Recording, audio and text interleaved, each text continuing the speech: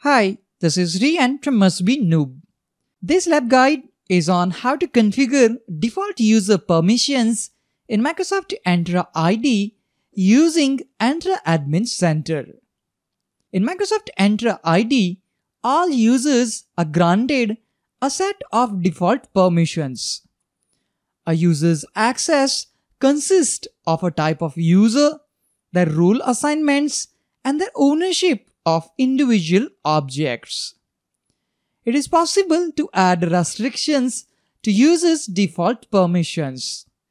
The default permissions can be changed only in user settings in Microsoft Entra ID. Sign in to the Microsoft Entra Admin Center. You must be a global admin to modify default user permissions.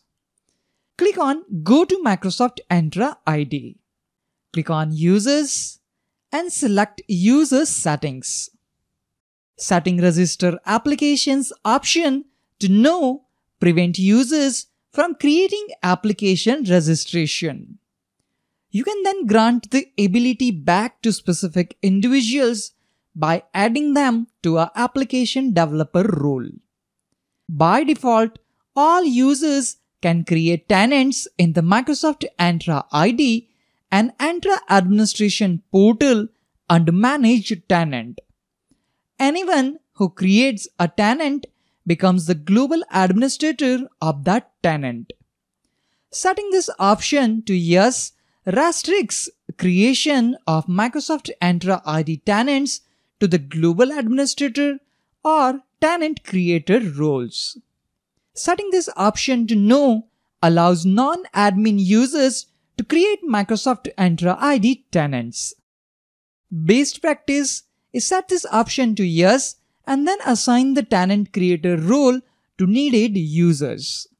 Setting Create Security Group option to No prevent users from creating security groups. Global administrators and user administrators can still create security groups. The Microsoft Entra ID Administrative Portal has sensitive data.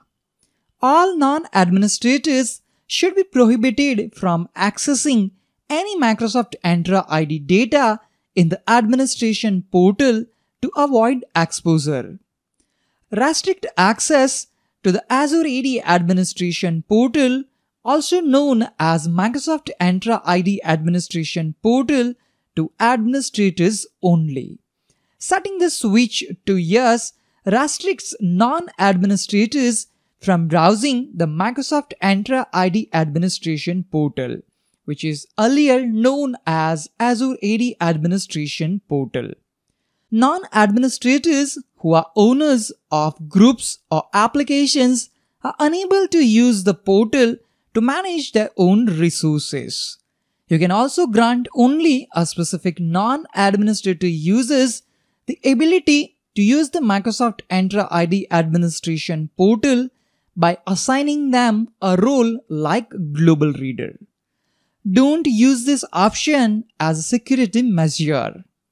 Instead, create a conditional access policy that targets Microsoft Azure management that blocks non-administrators' access to Microsoft Azure management.